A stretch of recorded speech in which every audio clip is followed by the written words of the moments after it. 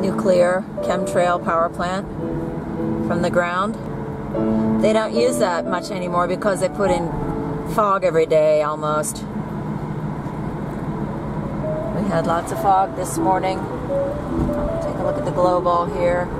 The sky looks, for all intents and purposes, relatively clear, but look at this periphery here, dirty, dingy. And not only that, but this global is so penetrating. Somebody said today there are no seasons anymore, and I said, rightio. I said, why was it this morning that we didn't have frost if it was so cold? I said, the sky is clear and you've got rain on your windshield. And she's like, yeah, you're right.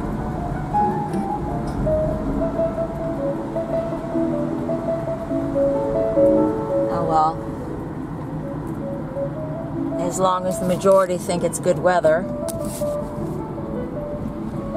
and as long as the forces that should not be are telling us it's our fault. I mean, on the one hand, they're telling us that this is beautiful weather,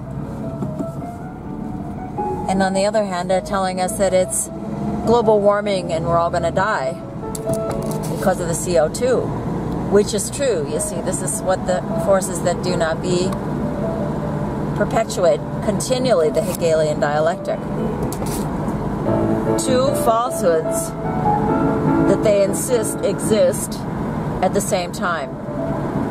And they're both wrong.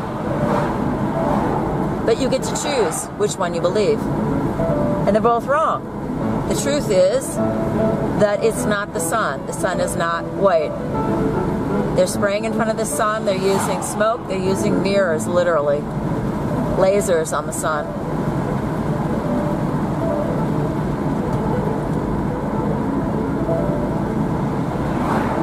That's what makes it so hot. That and the fact that they're streaming electricity into the atmosphere through the metal that they call fog.